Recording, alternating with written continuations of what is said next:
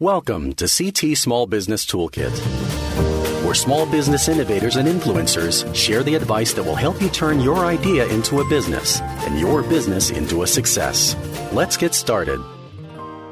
Our guest this week on CT Small Business Toolkit is Gaston Blanchet. He and a friend are leading what they call a game-changing luggage innovation called Trunkster. You can learn more about the luggage at trunkster.co. Gaston is here now to explain the concept, their recent trip to the Shark Tank, and where they see Trunkster headed. And Gaston, thanks very much for being here. Yeah, thanks for having me, Greg. Let's start with the obvious first question. How is Trunkster different from typical luggage? Trunkster is the world's first and only zipperless roll-top luggage. So it doesn't use zippers to open and close. Instead, it uses a sliding door that gives you quicker access to your belongings. You can open it standing up or laying down. And it also features smart features like a battery, a location tracker, and a scale. Where did the inspiration for this come from? My co-founder, Jesse, and I are big-time travelers. We've been traveling for work and for pleasure for about 4 years, living out of our suitcases.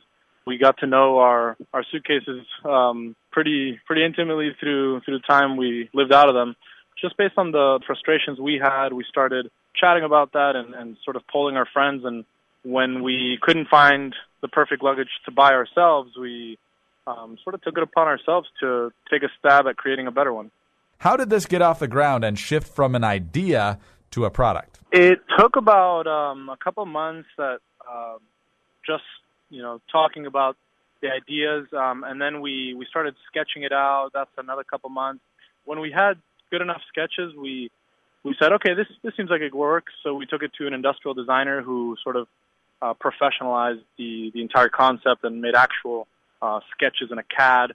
And then once we had that, the only thing left was financing. So we said, wow, this, after speaking to consultants about how expensive it was to create the molds for this type of hard side luggage, we decided to take it to crowdfunding. And really that's when everything took off. We ran a $1.4 million Kickstarter campaign, and one thing led to another. Eventually it took us all the way to the Shark Tank. How much do you charge for it? We're retailing around $400, give or take, with basically still finalizing our pricing strategy, but it's around $400. That's a bit more than the typical suitcase cost, so how do you convince folks it's worth that extra money? To clarify, by comparison, other suitcases in the hard side market are actually pretty expensive. If you look at a Tumi or a Samsonite Rimowa at these levels, hard side, they can actually go for $600, $700, $800 retail. So we chose the pricing strategy to be comparable with those higher end hard side suitcases.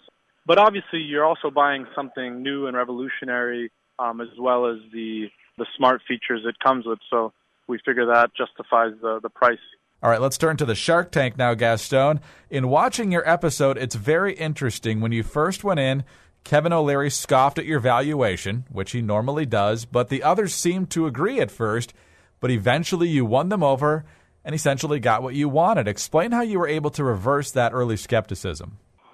Yeah, it was pretty comical how that all went about. But, we took a close look at previous episodes of the Shark Tank, and we actually we had come up with that negotiation strategy of basically a licensing deal and that sort of paying that investment back over the course of 2 years. So we knew that Kevin O'Leary in specific would like that. He was one of the people to propose that. So we sort of were going to use that as our last ditch effort to get them to come in our evaluation, and it ended up working out. I mean, they all balked at just a flat out giving the money for the investment, but when we broke it down into different terms, into the licensing, they all seemed to take a different approach, a different look at it. What's it like to be in the Shark Tank in terms of atmosphere, the real length of the negotiation, trying to read the sharks? What's that all like? It's extremely nerve-wracking.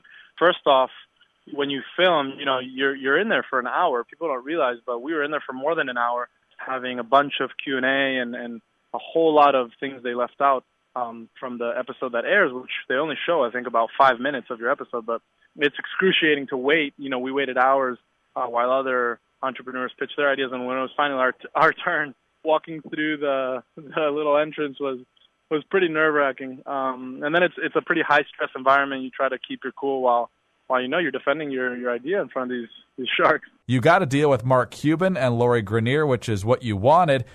Tell our listeners a little bit about what's happened since you secured that deal with them. Those were the two sharks we were targeting, especially Lori Grenier with her experience on QVC and luggage. She's a very successful luggage seller. So with her team, it's been really constructive to get ideas to improve Trunkster and our distribution strategy. So it's great. We're actually still in the process of finalizing the deal. There's a whole bunch of due diligence after the show, and right now we're in the midst of concluding that post-show closing of the deal. You secured $1.4 million for 5% equity, but the catch is you have to pay it back in a pretty short period of time, plus royalties over time. So just how profitable do you expect to be in the next few years? Yeah, right now we're actually developing our second and third products. So we have some new products on the horizon, which we think will do really well based on all the feedback we received over the year. So our biggest strategy is for these 2 years to use that investment money to grow Trunkster into a global brand. Right now we've done really well in the United States and Europe, the typical English-speaking markets, but we want to branch out into all the foreign markets so that we can get some good cash flows going into this coming 2 years. Is this already bigger than you expected it would be, or did you have big dreams from the get-go on Trunkster? Oh, huge. I mean, one can never underestimate your own ambition. I had big plans and big ideas, but truly to see it all come true, I don't actually think I ever would be on the Shark Tank. So it's been really, really exciting, and I'm just very enthusiastic about where it's going to develop. Gaston, we'll have to stop there. Thanks very much for your time. Appreciate you. Thanks, Greg. Gaston Blanchet is co-founder of Trunkster. For more information, visit trunkster.co. I'm Greg Columbus reporting for CT Small Business Toolkit. Thanks for joining us on CT Small Business Toolkit. Be sure to visit our website, ct.walterskluwer.com, and follow @CT Corporation on Twitter. We'll see you next time on CT Small Business Toolkit.